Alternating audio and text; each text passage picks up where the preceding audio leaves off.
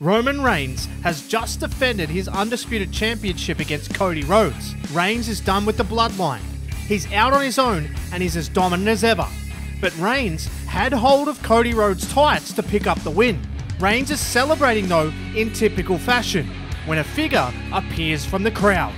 The crowd rises around him. They're trying to see who's under the hood. He slides into the ring.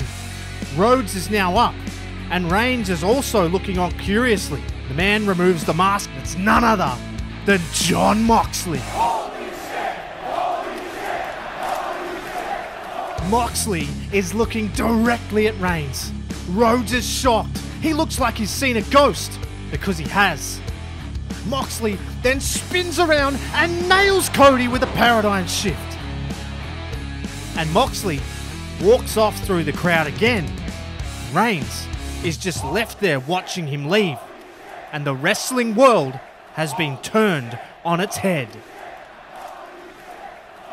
It's the next night on Raw and the WWE Universe is buzzing. The re-emergence of Moxley has everyone talking, but no one is more excited than Seth Rollins. Rollins is telling whoever will listen backstage that his friend is back. He comes out to the ring and he's as jovial as ever. He says proudly, "My friend Jon is back home. I couldn't be any more excited. I can't wait to meet up with him again. In fact, Jon, if you're here right now listening, please come out and say hello to your old buddy Seth." There's no sign of Moxley, but we do get an appearance from Rhodes, who says to Rollins that Moxley can't be trusted. He says, "Trust me, I've dealt with him as his boss and as his peer. You can't trust this guy. In fact, you shouldn't. Just like he shouldn't trust you." Then in the crowd, Moxley appears again. Rhodes calls out to him and says, "Hey Jon, it's so nice to see you again. Now how about you come here and try and do what you did last night? Only this time, I'll be ready." Moxley says nothing from the crowd. But Rollins interjects. He says, "Jon, my buddy, it's so great you're home. Come on down. Join me. We can whoop Cody's ass together if you want, just like old times." Moxley walks off. He's seen enough. Still hasn't said a word. Later in the week on SmackDown, Reigns is asked about the developments and the fact that Adam Pearce has given Cody another crack at the title at Clash at the Castle. Pearce said that because he cheated to win, Cody deserves another shot. Reigns doesn't mind though. He accepts the challenge, and he accepts the stipulation that Cody put forth that it be a no DQ match. But just as Reigns has finished his sentence, we see Moxley come into frame. Reigns looks at him, and then he looks at the camera, and he says, "Turn off that camera." We're now back on Raw, and Seth Rollins is insanely upbeat again. He's still so excited that his friend Jon is back. And Seth is out here for the main event against Cody Rhodes. He mentions that we're on the road to the giant event known as Clash at the Castle, and he has a very special surprise for everyone in Wales and all over the world who'll be watching. But I can't tell you yet. It's a surprise. The match is underway. Rollins and Rhodes are delivering as usual, when again, from the crowd, we see Jon Moxley appear. Rhodes sees him and immediately goes to the outside of the ring to get in his face. He still owes him a receipt from that paradigm shift, but Rollins nails him with a dive. Rhodes then gets thrown back into the ring, nailed with a curb stomp, and pinned by Seth Rollins. The question is though, was this deliberate? Did Moxley know exactly what he was doing? After the match, Rollins is inviting him back in the ring. He says, "Come on, just like old times. I know you want to, Jon, come on." Moxley doesn't say anything again, and he walks away. It's Rhodes versus Reigns, the main event of Clash at the Castle, and this time, it's no DQ. Rhodes and Reigns are having the fight of their lives, but again, Moxley appears from the crowd. Rhodes is stopped in his tracks yet again. He's looking at Moxley, and then he looks behind him, and Reigns is also there. So now he's caught between the two. Rhodes says, "I see how this is. I get it. It's a nice little reunion, right?" We then hear the voice of Seth Rollins, and he says, "Surprise, Cody!" Rollins nails Rhodes. He throws him into the ring.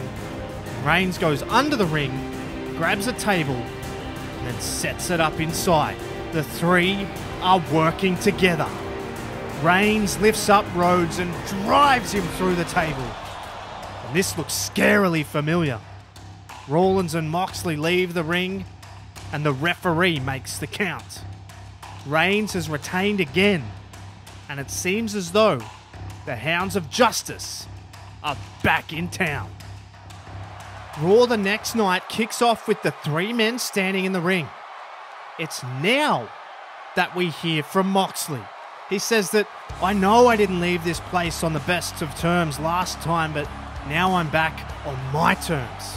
And I'm going to do things my way. I want to run this place properly. So here I am, running this place again next to these two. And it's just like old times.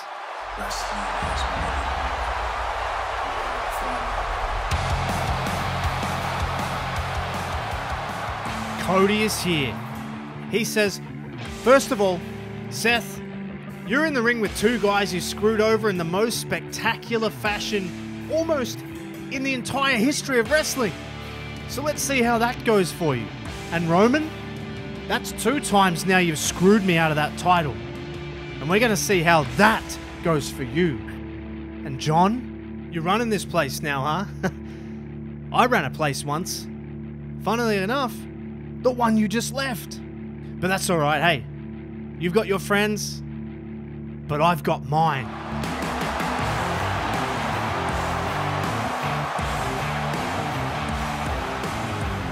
See, just like you guys, us three have a bit of history as well. We've never really been in the same place at the same time, but we are now, and none of us particularly like you. So here's our proposition for you. 3 versus 3. Survivor Series. 1 pinfall or submission, and this isn't for titles. I've lost twice, I get it. This isn't even for honor. You guys threw that out the window. We want to fight for blood. Moxley immediately agrees. Reigns and Rollins do too, and the match is made official. It'll be 3 versus 3. Survivor Series, an all-out grudge match. Styles, Balor, and Rhodes versus The Shield.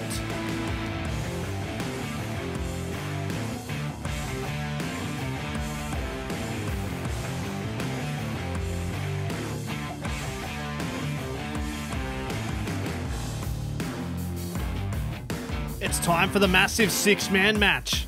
Balor, Cody, and Styles are in the ring waiting, and we hear the infamous music.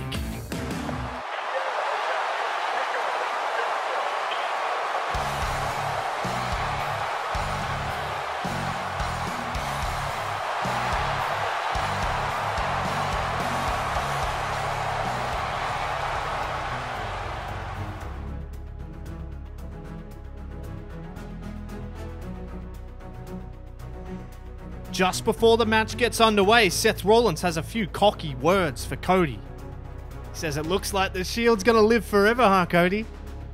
I guess this is the real revolution. As the match wears on, as you'd expect, it's an incredible battle. Styles is on fire, nailing phenomenal forearms. Balor is on fire as well. He's nailing 1916s. And as we get towards the finish of this fight, Balor is down and out. Styles is now down and out, but Moxley is also down too. Cody is now left 2-on-1 with Reigns and Rollins. Cody knows his fate. He realizes that he's in deep trouble, but he fights on. Eventually, we get to a double down situation. Cody is alone, but Rollins has an option on the apron. Or so he thought. As Rollins crawls over for the tag, Reigns drops off the apron. What is he doing? Rollins gets up. He's confused. He's asking Reigns what the hell is going on. Reigns just stares at him. And Rhodes has rolled to the outside of the ring in damage control. But as he rolls out, Moxley slides in with a chair.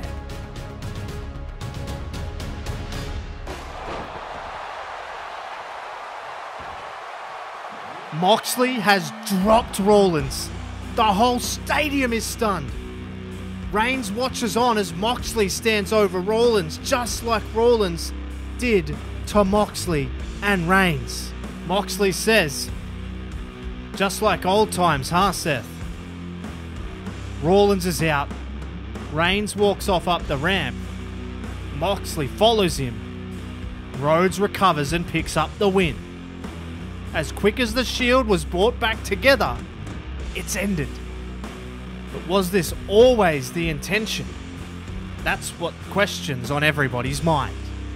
We're now closing in on the Royal Rumble and all the questions are flying around. Was this a plan hatched by Reigns and Moxley all those weeks ago when they had that conversation when they shut the cameras off? Several interviewers attempted to get an answer to these questions, but both men would not speak.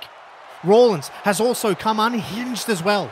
He's as crazed as ever, and he's assaulting random people backstage in his pursuit of answers as well. And we're on Raw, just 2 weeks out from the Royal Rumble, and Reigns now has an opponent for his championship. It's Randy Orton. Orton and Riddle have parted ways mutually as a tag team, so Orton can chase his 17th World Championship. It's at the same time that this match is made official that something else is made official. Jon Moxley is in the Royal Rumble match itself. Rollins has also been confirmed. In a brief interaction between the two that was caught candidly backstage, we overhear the reason why Moxley and Reigns left Rollins in the dust. Moxley says to Reigns, "You were always real with me. He stabbed us in the back, but we were always boys. I've never trusted that little rat since he did that, and I never will again." And Reigns agrees. He says, "I hear that, I'm with you. And look, I get it. You're in the Royal Rumble. I'm going to beat Randy. I'm going to retain. And if you win the Royal Rumble, we'll go to WrestleMania and we'll handle it like men." Reigns and Orton are in the middle of a classic encounter. Orton has tried and failed for several RKOs. Reigns has tried and failed for several spears. But then, as many predicted, Rollins is here to try and get involved. He runs down the ramp and he's making a beeline for Reigns. He's pissed, but he doesn't even make it. Boom! Moxley cleans him out. And then the two start brawling before the Royal Rumble match has even started, which is taking place later in the night. Rollins and Moxley fight off into the crowd and Reigns focuses back on Orton. Orton looks for an RKO, but no, he's denied again, and then Reigns finally nails him with a spear for the win. Reigns has retained, just like he said he would. Rollins and Moxley are off somewhere in the building, having to be separated by security, and we move on to the Royal Rumble match itself. And we are down to 3. Rollins, Moxley, and Finn Balor. The 3 men have been in since early in the match, and now Rollins turns to Moxley and he says, "John, we go way back. We fought this guy for weeks. Come on, the Hounds of Justice. We're brothers in arms. And brothers fight, right? But they also make up." Moxley looks at Rollins. He walks over and it looks as though he's going to attack Balor, but then he turns. He's sided with Finn. And they're going to double team Rollins and then fight each other for the win. But no, Balor isn't there for anyone but himself. He throws Moxley over the top rope, but he hangs on. He's on the apron. Balor then gets taken out by Rollins, who has taken his chance. He launches Balor over the top rope, and Moxley is still on the apron. Rollins rushes him. He tries to eliminate him, but no. Rollins nails Moxley with a big shot, but Moxley bounces back in classic fashion, and he runs at Rollins. Unbelievably, Moxley and Rollins have both hit the floor at the same time. These two don't even stop to hear the result though. They brawl off up the ramp. It is out of control. And then as they reach the top of the ramp, boom! Reigns nails Rollins with a spear, ending the brawl. Moxley looks on. Reigns realizes now as the announcement comes over the stadium. Both Rollins and Moxley have won the Royal Rumble. It's a draw. Both men are facing Reigns at WrestleMania. The road to WrestleMania is tense. You have the respect between Reigns and Moxley, the chaotic nature of an even more unhinged Seth Rollins. And just 2 weeks out from WrestleMania, Jon Moxley is in a match on Raw against Balor. And Finn manages to send Moxley outside and Balor is looking for a dive. That is until he sees Rollins creep up behind Moxley. He nails Moxley with the chair and this match is stopped. Rollins is continually smashing Moxley with the chair. Balor gets out of there. He knows that this is not his fight right now. But a man whose fight it is Roman Reigns. Reigns comes down to the aid of Moxley and Rollins bails out of the way. Reigns is there now and he picks up Moxley. But Moxley doesn't realise who it is and he shoves Reigns to the ground. Reigns pops straight back up and he says, "Are you serious?" And Moxley, who is still rocked, says, "I didn't know it was you. But if you want to make something of it, we can." And Reigns looks at him and there's tension all round. It all comes to a head on the go-home edition of Raw. The final word goes to Moxley. He says, "I've had some pretty serious battles in and out of the ring. Hell, there was even a battle within my mind whether I wanted to come back here, but now I see clearly. It was all for a reason. It was all for this reason. To come back and right the wrongs. And I don't mean righting the wrongs like putting me in a gas mask and getting fake needles in my ass. No, I don't mean that. I mean righting the wrongs between the three of us. Seth blew it up. He broke the brotherhood. And that has sat like a rotting seed in my stomach for years. Roman, I respect. Roman is my true brother. But Seth said it best at the Royal Rumble. Sometimes brothers fight, and at WrestleMania, the world will bear witness to three men who will stop at nothing to stop each other. But me, I'm willing to die for this. I didn't come back to the WWE to sports entertain. I came back to run this place, so don't believe in the Shield, but believe that I will die on that Shield. The Shield triple threat for all the marbles. Finally, a stage befitting this stunning finale for these three men, and they have given everything. Reigns is struggling to his feet. Rollins is stalking him with a chair. Rollins is about to nail Reigns yet again. But from the side, Moxley takes out Rollins. He knocks the chair free and nails Rollins with a paradigm shift. This is it. Moxley has him. But no! Reigns nails Moxley with a spear. 1, 2, no! Moxley somehow summons the strength to kick out. And Reigns can't believe it. He's pacing around. We've never seen Reigns this rattled. He goes to the corner once more. He can't let this slip. He runs for another spear, but Moxley counters. Reigns is in deep trouble. Moxley nails a paradigm shift.